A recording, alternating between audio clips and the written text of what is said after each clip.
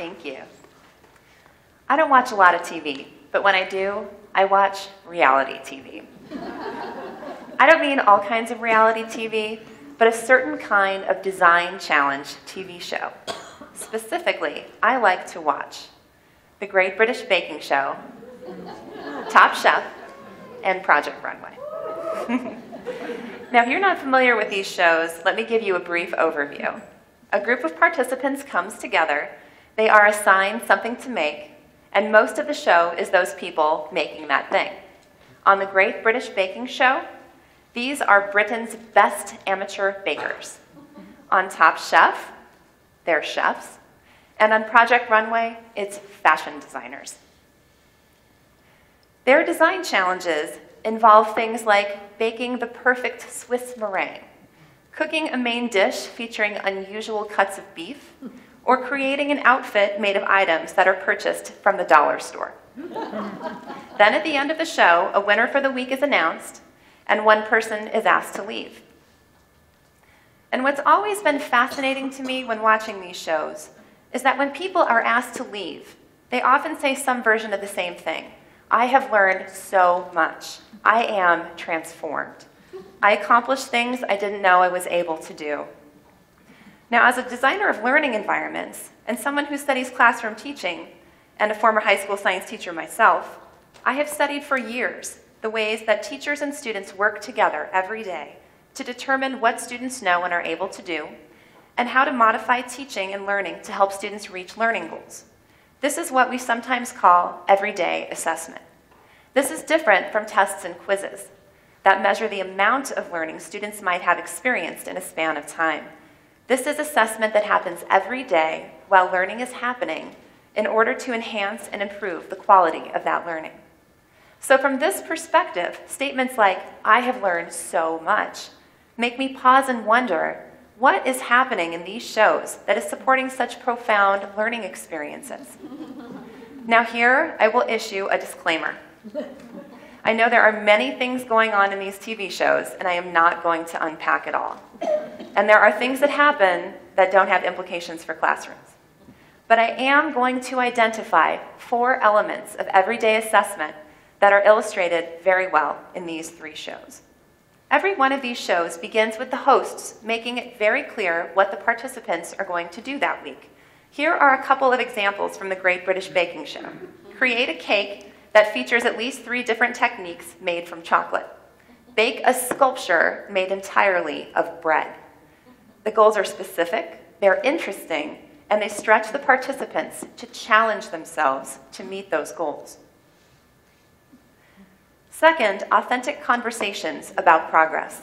My favorite example here is illustrated by Tim Gunn, professor of fashion design at Parsons, and who served as a mentor to the designers on Project Runway until recently.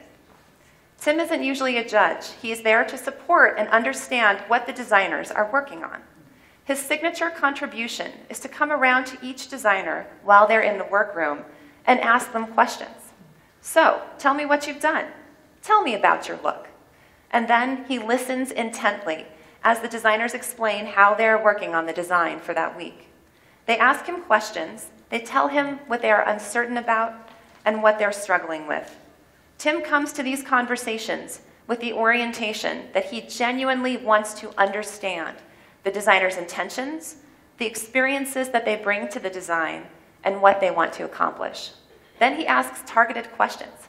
What is this? Why did you choose this? How do you feel about how the vinyl is laying on that dress? It also reminds them of the goals. What do you think? How is this high fashion?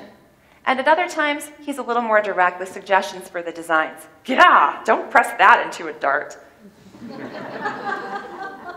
On each of these shows, there are elements of formal and informal collaboration.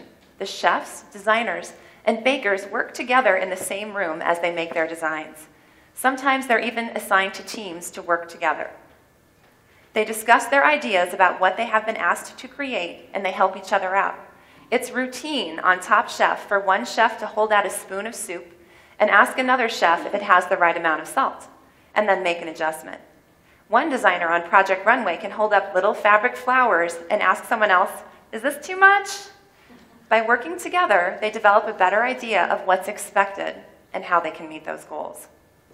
Now, contrary to how these shows are promoted and what we believe that they're only about competition, they're actually also about collaboration too, and the participants form a community while they're working together. Something that I'd especially like to point out about the Great British Baking Show is that the bakers get at least 3 separate bakes to show what they're able to do each week. For some of these bakes, they even know what the expectation is the following week, and they can go home and practice over and over and over again to get it right until they come to film the next episode. Each episode then has 3 challenges: a signature challenge, a technical challenge, and the great showstopper. The judges make their decisions based on the results of all 3 of these challenges, not just a single design or dish, as sometimes happens on Top Chef or Project Runway. So if we see someone's custard failing to set, or the second layer of their cake snapping in half as it pops out of the pan, the bakers often say, "I'll try next time." They know that they can be ambitious and not quite accomplish one bake, and it won't be counted against them. This makes each individual bake lower stakes. So what does this mean for our own thinking about educational environments that support everyday assessment? These 4 elements can help us think about everyday assessment in ways that we might not see otherwise. Helping students see where they are headed, setting clear learning goals, and being specific about those goals has been shown to positively relate to learning outcomes. And phrasing those goals in ways that are engaging for students will help to motivate them to learn, especially when we ask questions that are relevant to their experiences and interests. How often do we ask students questions to which we already know the answer? Starting our conversations with real questions, like, how do you know that? Why do you think so? What are you working on? How are you doing? Are all questions that will help our students share what they really know and are able to do. And since we can't know exactly what's in our students' minds, they're likely to surface vital information that can later inform our instruction. And we have to do so in ways where they feel safe to really let us know what they're struggling with so we can support them. We also can give students specific informational guidance to help them move forward in their learning. All everyday assessment doesn't have to go through the teacher. When students work together, they learn from each other and clarify their understandings of goals and expectations. They can help each other to assess their progress toward those goals.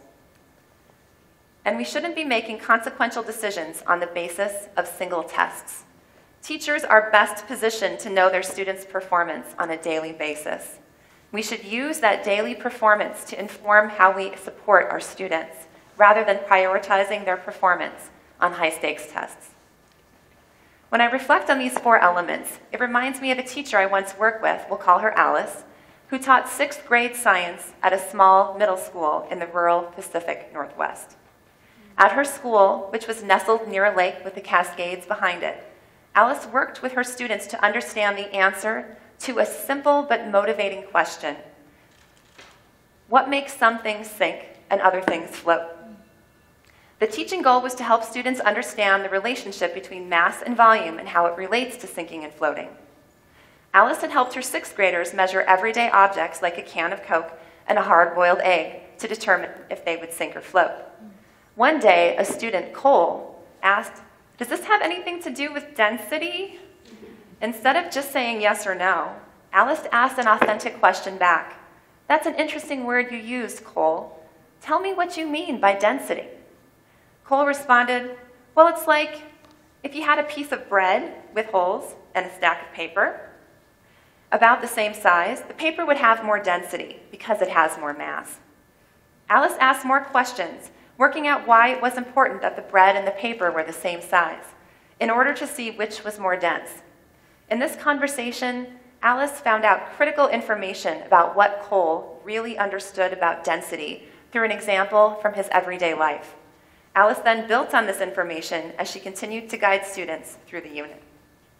As I reflect on my experiences working with Alice and so many other teachers I have learned with and from over the years, it strikes me again and again how everyday assessment like this can start to be almost invisible. But teachers who teach well do it almost all the time, and by watching examples, we can start to see how everyday assessment can actually work to support learning. So what has reality TV taught me about everyday assessment?